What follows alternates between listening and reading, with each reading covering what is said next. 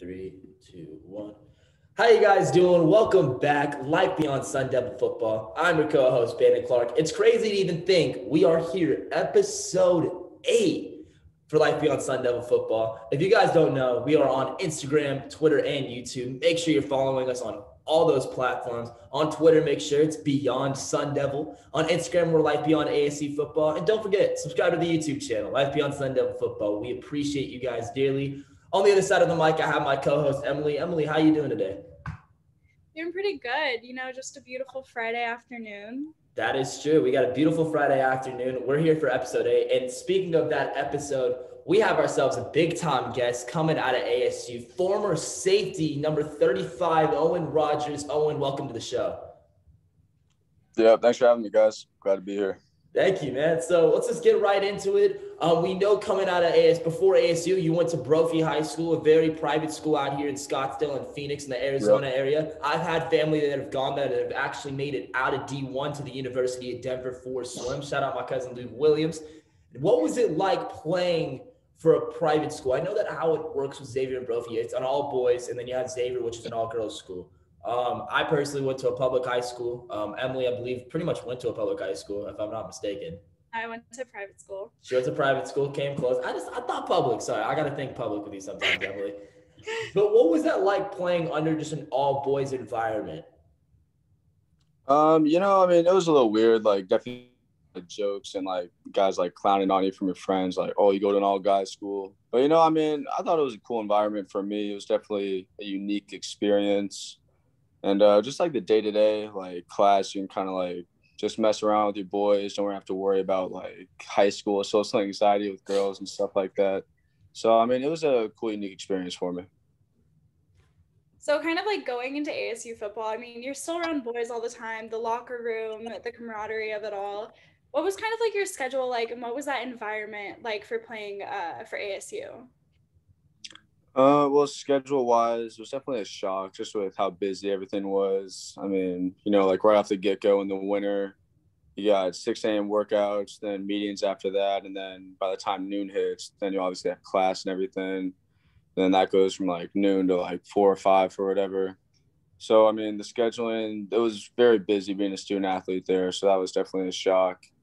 And just being able to play for Arizona State, that was a school that my mom actually worked for when I was growing up in Arizona. Oh, wow. So, so it was a team that I always watched when I was a kid, and then to be able to like put on the uniform, practice them, and then to go run out of the field, it was really awesome for me. Yeah, it's probably a very surreal experience to like see it your entire life and then actually like be able to play for it. I don't know. Crazy. Yeah, no, it was crazy. Especially for a local team. Obviously Arizona is pretty much in your area, in your distance. I feel like that, especially for your mother, I feel like that has to be just like a crazy accomplishment. I feel for anyone that also is a D1 athlete, that already is a crazy accomplishment.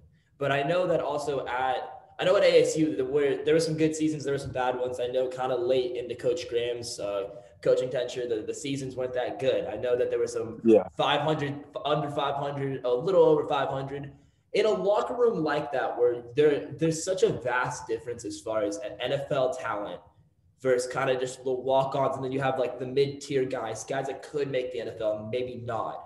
What was the locker room when you guys are not playing so well? And you know that around the time, kind of the 2017 years when Coach Graham got fired, what was that locker room truly like? Just the difference that you saw back from when you started playing to when you didn't. Well, when you're not doing well, then everyone decides to look at like kind of what's not going right, and then there's a lot of like question about leadership, whether it be from like guys on the team, but more specifically usually goes towards coaching. And that's just kind of one of the unfortunate things about locker rooms that I've experienced from 2 Division I programs.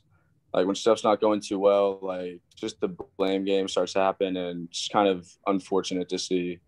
And at Arizona State, there was a lot of that, like fingers being pointed at the coaches, and then obviously like people outside of our locker room were doing that too, and then ultimately led to Coach Graham being fired, unfortunately. If you don't mind me asking, you're saying fingers were being pointed. Who were those fingers mainly exactly? You don't have to say names if you don't want to. Maybe you could say just like a position or maybe just a certain type of coach. What were those fingers being truly pointed at in your mind? And I know we'll talk a little bit about how obviously you did play for 2 Division I programs. Who do you think the fingers were truly pointed at? I mean, Coach Graham. I'd say Coach Graham. And that's just from what you saw from playing with him. Yeah. I mean, do you think you were one of those fingers that surely were like you agreed with those fingers being pointed, or were you completely against it? Because we've heard a lot. We say this every time, pretty much, because we interview a lot of guys that played under Coach Graham. We've only had one guy that has had the transition of playing with Coach Graham and Coach Herm Edwards. And we can tell you that we know Coach Graham's an old school coach. He's not too much of a player's coach, in my opinion. He is very much so an old school type of guy. And we've seen that kind of now when he's out of Hawaii. So do you agree with those claims made by other teammates of yours, or maybe some that didn't even play with you? What were the exact claims? Sorry. I mean, it was truthfully like we've got to know a little bit about Coach Graham, and we can see that he's an old school coach. He has a system. You either ride with it or you don't ride with it. And if you don't ride with it, that's gonna be a problem. We had Carlos Mendoza come on, and he literally ripped into Coach Graham and talking about how. Like you played with Carlos Mendoza, did you? Yeah, I know Carlos. Yeah, he talked to us a lot about that, and there were multiple other guys that did, and that's why I'm saying as a guy that, and you obviously did transfer, so that's why I mean we're gonna get to that a little more. Maybe I don't know if that has to do entirely with Coach Graham, but you understand how he put. Yeah, we're obviously gonna talk about that. At Life Beyond Sunday Football, we gotta get the research going, so make it happen. But would you say, what do you say to your teammates? Do you stand by them? Do you agree with them? I mean, Coach Graham definitely had like his way of running things. And yeah, if you didn't agree with it, I mean, there might be a problem because, I mean, at the end of the day, it is his program and it is like how he likes to run things. How it came off to certain people definitely wasn't always the best. And they didn't always like really take kind to like some of the things that he did. But I mean, at the end of the day, I think like his core values definitely got a lot better, like as his time was spent more at Arizona State. And I think like his core values, I think he is very well intentioned. And I really do think that he does care about his players. Now, is that going to come off to like an 18, 19, 20-year-old? Yeah. I mean, probably not. Like you said, he is old school, and that's always not going to like come off very well to certain kids. But, I think as his time at Arizona State, at least when I was there, progressed, I do think that he started to become a better person, more genuine, like had a like better awareness of himself and how others perceived him. And so I think he improved. And then I've talked to him a little bit since he left. And I mean, I hope he's continued to improve as he coaches at Hawaii now. Well, Owen, we have a segment on our show called Check That Tweet, where we go ahead and deep dive on our guests' personal social media, Instagram, Twitter, you name it. So we dug a little bit on your Twitter. I know that you're not too huge with it, but this really took me out. This goes out to your boy Matt Meyer. It basically goes like we're going back to December 7th, 2015. My boy at Matt Meyer went from "Let's watch Star Wars" to "New phone, who dis?" It's basically one photo is him it looks like a younger photo of him in a Seahawks jacket. Yeah. And then you got him in a full-on suit and tie. So I respect the tweet. Any context behind that at all? Just kind of what was your mind thinking when you put that out? Oh, man. That's like one of the few things I've ever tweeted, honestly, if I remember it perfectly. Yeah, I mean, I don't know. He was like kind of a nerdy kid in high school. Like, he always talked about how much he loved Star Wars. Like, I mean, we were like all nerds in high school, so it's like whatever. But I mean, so he joined a frat at Arizona State, like started going out more, like talking to more people, talking to more girls, and kind of just like found himself like some swagger, I guess. Like, do you remember what frat he joined? Do you remember what frat he joined? I don't. I wish I did. I know he's getting mad at me. It's free promotion at this point. So that's what I was saying. It's free promotion. Yeah. I think I like Sig Ta. I think something like that. Okay, Sig Ta. Okay. Does that sound familiar at all? Yeah, it sounds familiar to me. Yeah, I'm not in a frat, unfortunately, but no, I was saying it's free promotion for Sig Ta. Wait. Yeah, no, I mean it was just like Oh, sorry. What? What frat were you in? Oh, I wasn't in a frat. Oh, you weren't? Okay, my bad. I had to know if you were. Got to do some research. Go ahead. Well, I mean, yeah, that was just him. Like, I don't know. Like I said, he was like feeling more confident in himself. Like, all that and you're just respecting that. You're slightly respecting that a little bit. That's boy to boy. I get that. Yeah, no, I said like, hey man, I think I'm gonna tweet this, and he was like, oh yeah, do it. So yeah. Okay, so I know we talked a little bit about this before we did the check that tweet segment. We know that you transferred to the University of Baylor. So what were kind of coaching differences, and what were the differences as for the program as a whole? Well, I mean, there were a little bit of similarities because, like, as I left Arizona State, obviously we weren't doing too well, and there was like a lot of chaos in the locker room. And then when I transferred to Baylor, they were kind of like in the process of that. So the year before I came to Baylor, they went 1-11. Guys were kind of like questioning, like, does this dude really know what he's talking about? Like he's a very like outspoken individual, Matt Rule. Yeah, And they just went current 1-11. Carolina Panthers head coach. Current Carolina Panthers head coach. Yeah, so he definitely moved on up.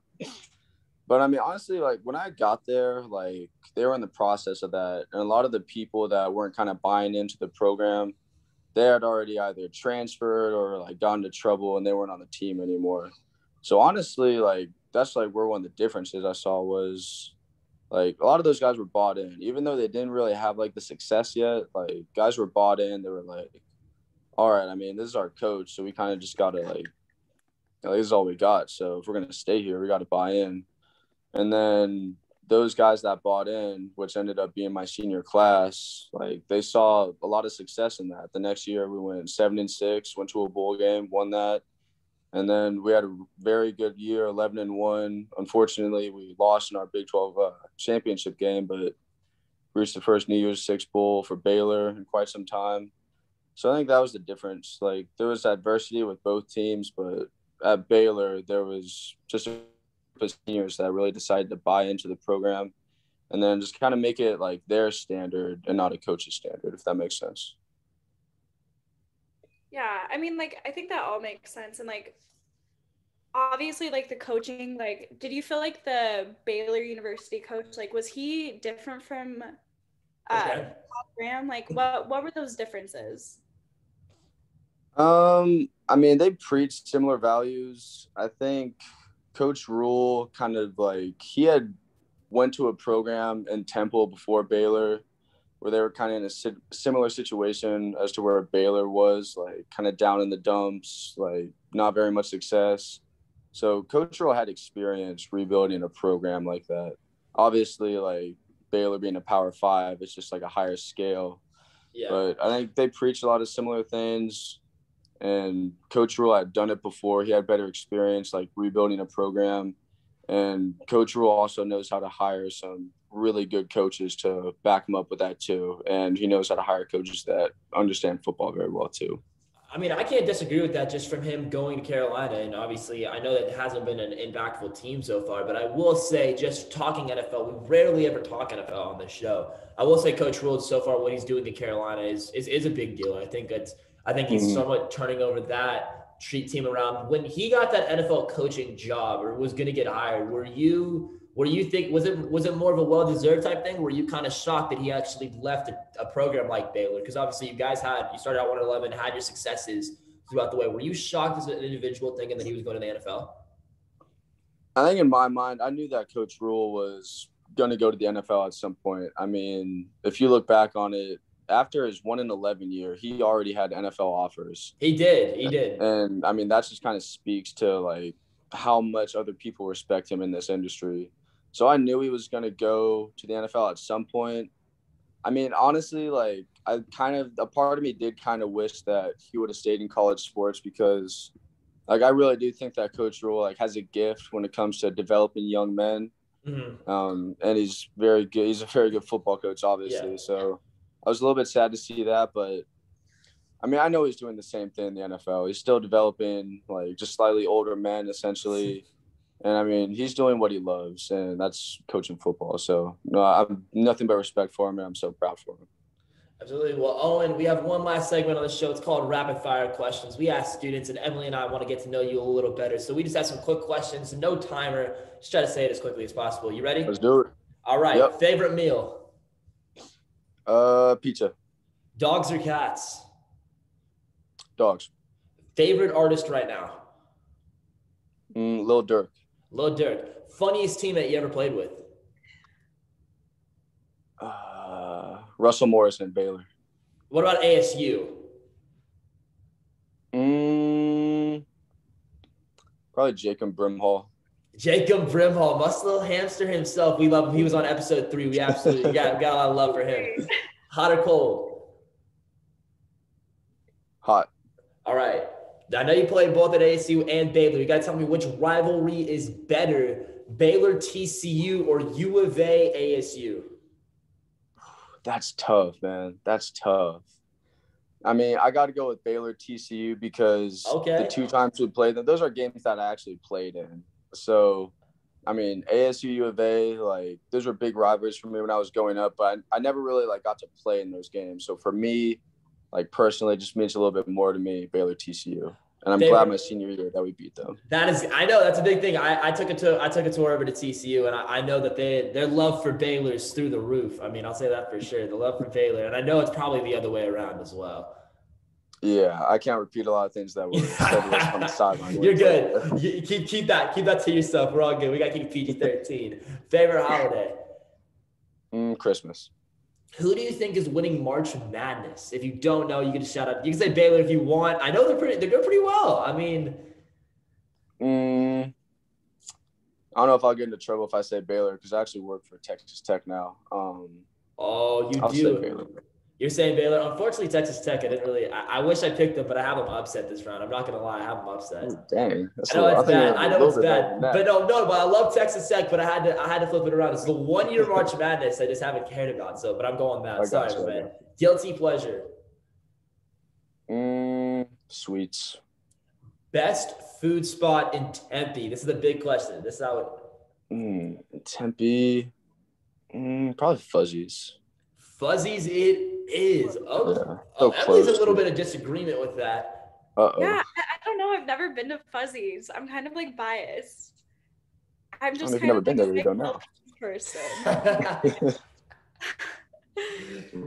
If you've been there, you didn't know. That's perfect. That's how you end it. Yeah, exactly. Well, Owen, we appreciate you for coming on the show, guys. Make sure you go ahead and follow Owen on all social media platforms. We are going to have that down, link in the bio. Owen, thanks so much for coming on the show. Yeah, man, really appreciate you guys. It was awesome. Thank you.